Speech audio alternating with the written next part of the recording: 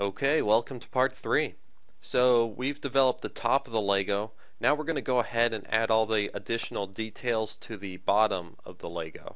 So it's not usually empty like this. Typically there are different types of circle shapes. We have ribs as well. And it's a little hard to see, but internal circles in the Lego as well. So if you grab a Lego piece and turn it around, you'll see that. So we're going to go ahead and make that with parameters. I'm going to start a 2D sketch on the bottom of this Lego. I am going to ignore that. And I'm going to go into the side over here. Now let's draw a circle.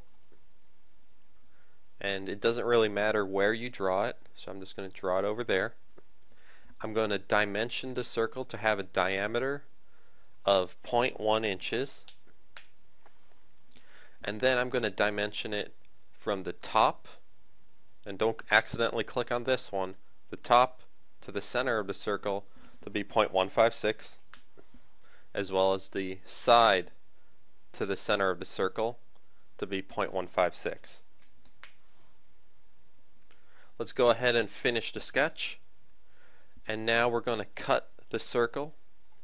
So I'll extrude, click on that. I will switch it to cut. And we're going to extrude it out, or cut it out. I believe the number is 0.025. Like that. Click OK. And it appears to have cut nice. Let's go ahead and pattern this like before. I'm going to select the rectangular pattern tool. Select the circle. And then I'm going to use direction 1 will be the length of the part. So like this line will work fine. And it's going in the right direction. So for the number we're going to have just X. So that appears 6 times. And for the space 0.3125, just like before. So that's looking fine. Let's go ahead and do direction 2 now. Select that edge. I'm going to flip it around for me. And the number is going to be Y. And the spacing is going to be 0.3125 as well. I'm going to click OK. And now we've made all those additional cuts in our Lego piece. So at this point I'd like you to head over to Manage, then to Parameters, and I would like you to fill out the comments for all of these ones. So just try to trace back your steps to when you did them and then try to give them a good comment descriptive word. You don't have to do the 0 degrees. So go ahead, pause the video and do that real quick. Okay, hopefully you've done that. Let's go ahead and now add the circle extrusion to the bottom. I'm going to go ahead and create another sketch. And this time I'm going to draw a larger circle, doesn't matter where, inside the part. I'm going to dimension the circle to be 0.25 inches. And then I'm going to dimension the circle from the edge of the part to be 0.313 or 3125, as well as this edge to that center to be 0.313.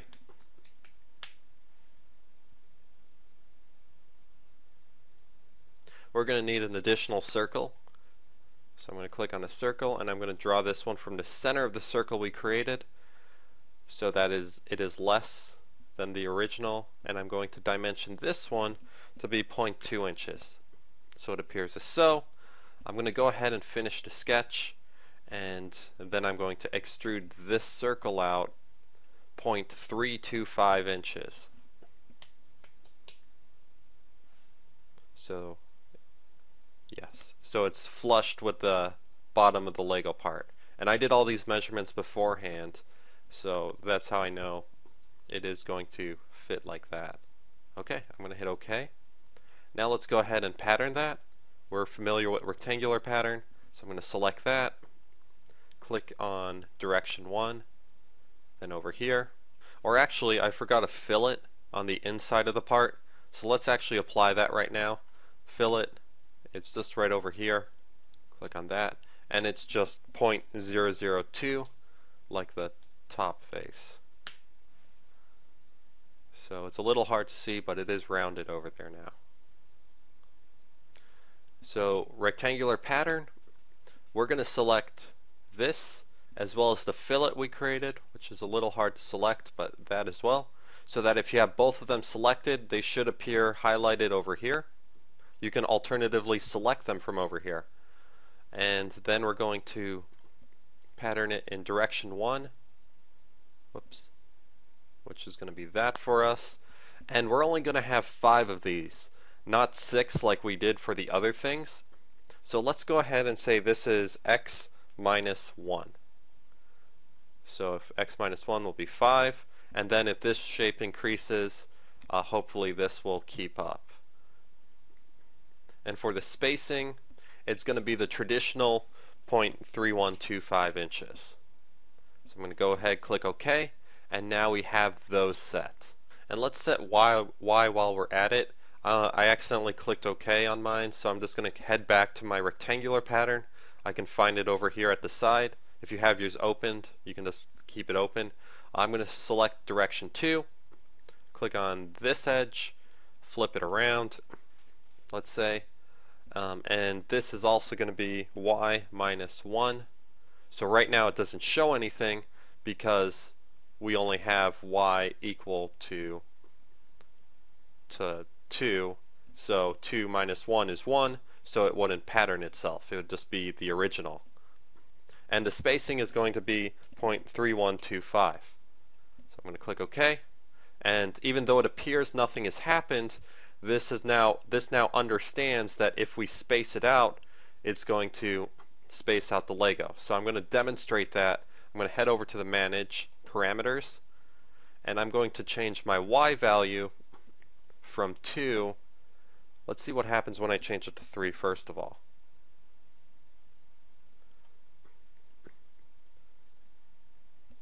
So it appears that these are moving, but they're moving in the wrong way. I can tell that I wanted these to be over here.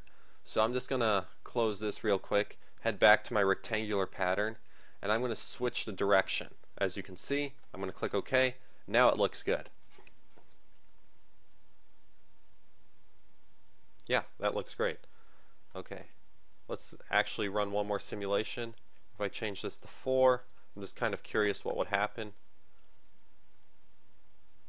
Oh, beautiful. Okay, so that seems to be working pretty nicely right now.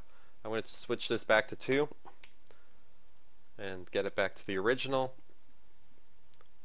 Awesome. Okay, so we've just added a few things. Go ahead and update your comments for your parameters list of anything you haven't commented. And I would comment them myself, but if I did, then you would just copy them. So I want you to come up with the comments for them yourself. Don't just write like stuff. Cool. Okay, once you've commented them, and be sure you've commented them, don't move on if you haven't. We're going to add in the ribs. Ribs are pretty straightforward.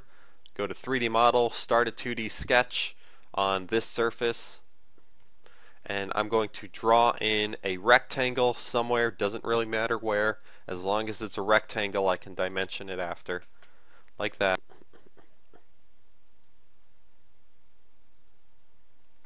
Okay, so dimension, I'm going to dimension this side to this side of the rectangle to be 0.613.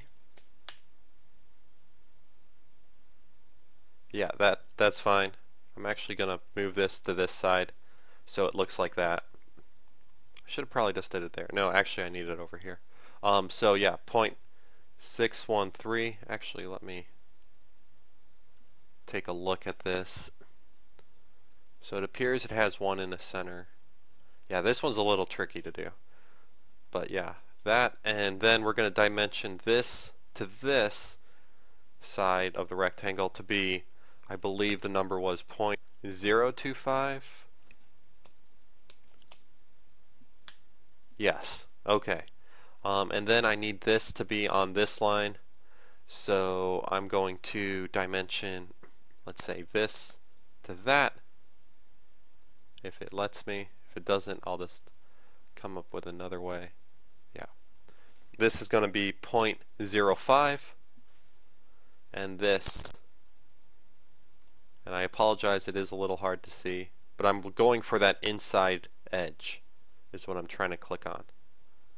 This is going to be 0.05. Okay, I'm going to finish the sketch and extrude that out. 0.325, like that. I'm going to click OK. And you might notice right away that this is cutting through that, but in a normal Lego piece, it's actually hollow on the inside. Something cool about Inventor that you may or may not have known is that there is an order of operations to things. Oh wait, that didn't turn out well. Let me go back to that real quick.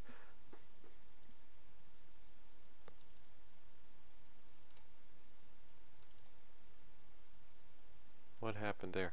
Oh, I clicked on the wrong edge. My bad. Okay, I'm going to dimension this. I apologize for that. To this to 0.05. Okay, that's correct now. Okay. Yeah, so go ahead and forget the order of operations thing I was just mentioning. That actually comes a little bit later. Instead, we're going to do this traditionally. I'm going to create a 2D sketch on this surface, and then I'm going to, instead of drawing out a circle and trying to pinpoint it, just use that project geometry tool we used in the cell phone project, or you might have, or if you haven't gotten there yet, you haven't.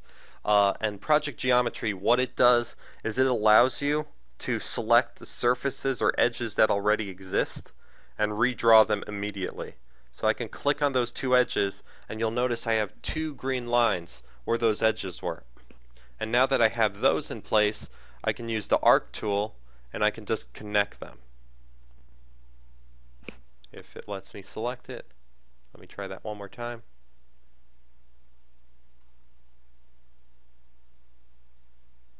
Like that. So I'm going to just try to eyeball that a little.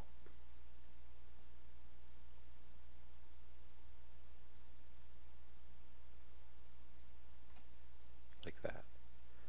Okay, so you should have a complete circle. I can finish that sketch and let's cut it out. So extrude, I'm going to select that and make sure it's on cut. And 0.325 is what I'm looking for, and cut it out. Now we're going to go ahead and pattern that rib first. So I'm going to go to a rectangular pattern, select the rib as my feature, and then for direction 1 I'm going to select this edge, and they are spaced 0.625 apart, and I believe the number we're looking for is, since this is a 2x6 and I only want 2 ribs in here, that'd be 6 minus 2, which is equal to 4. So that'd be x minus 4.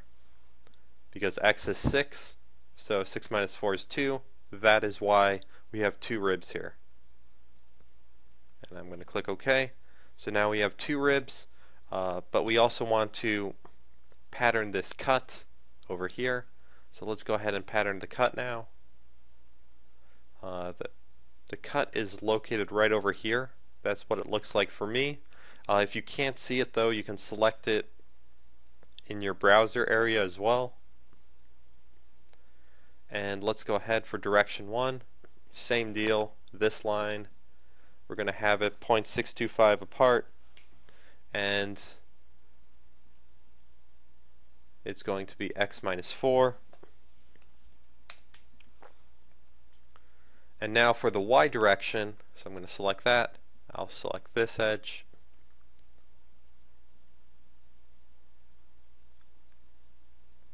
We're going to have this be 0.3125.